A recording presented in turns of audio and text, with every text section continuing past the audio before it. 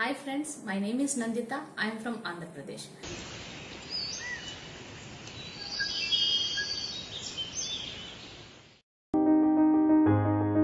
Good morning dear students. Today we are going to discuss about locomotion and movement from chapter 20 biology class 11 CBSE syllabus.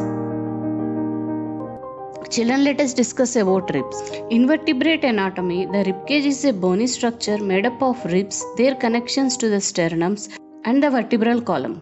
It makes up the thoracic and chest and protects the heart and lungs. The ribcage is made up of 24 ribs attached to the 12th thoracic vertebrae and the sternum. Each rib is joined to the thoracic vertebrae and the sternum by its joints and cartilage, allowing for slight movement while breathing and performing other tasks. Ribs are classified according to the connection to the sternum. True ribs articulate with the sternum, whereas false ribs do not.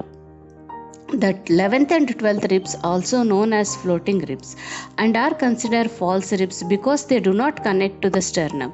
Ribs are anatomically made up of a head with two articular facets, tubercle, a neck, a shaft, and a costal groove.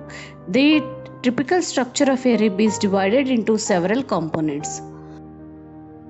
The ribs are curved bars which movably articulated with the thoracic vertebrae at the back and with the sternum in front.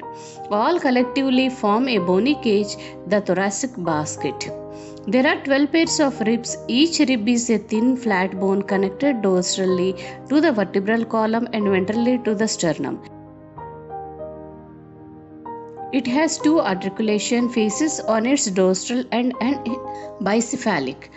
First 7 pairs of ribs, which are attached to the thoracic vertebrae and ventrally connected to the sternum with the help of hyaline cartilage, are called true ribs. The 8th, 9th and 10th pairs of ribs do not articulate directly with the sternum but join the 11th rib with the help of hyaline cartilage. These are called vertebrochondrial ribs. Last 2 pairs, 11th and 12th of ribs, are not connected ventrally and are therefore called floating ribs. Thoracic vertebrae, ribs and sternum together forms the rib cage. Children, ribs are classified into 3 categories based on the attachment to the breastbone. First one is true ribs, which is also called vertebrosternal ribs. These are the first 7 pairs of ribs attaching directly to the sternum with their own costal cartilages. Next one is false ribs, vertebrochondrial ribs. The following 3 pairs of ribs, 8th, 9th and 10th, are known as the false ribs because they do not directly attach it to the sternum. Instead of this, their costal cartilages are connected to the rib cartilage above. Floating ribs. The last 2 pairs of ribs, 11th and 12th, are termed floating ribs because their anterior ends are free and do not attach to the sternum or any other ribs. They are embedded in the muscles of the abdominal wall. Ribs are essential for respiration. During inhalation, the muscles between the ribs contract, pulling them up and down outward. This action expands the chest cavity, allowing the lungs to take in more air. Exhalation relaxes the muscles and returns the ribs and chest cavity to their resting position, allowing air to exhibit the lungs. Let us discuss the functions of ribs. The ribs perform several vital functions in the body. Protection.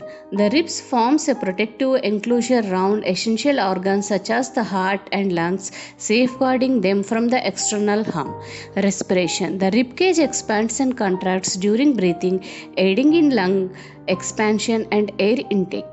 Posture support. Ribs offer structural support for the spine, aiding in maintaining an upright posture and balance. Muscle attachment. Ribs act as point of attachment for muscle involving in breathing and movement of the trunk. Blood cell production. The ribs contain bone marrow where red and white blood cells are generated. Thermal generation. The rib cage helps regulate body temperature by assisting in the expansion and contraction of the lungs, which can impact heat exchange during breathing.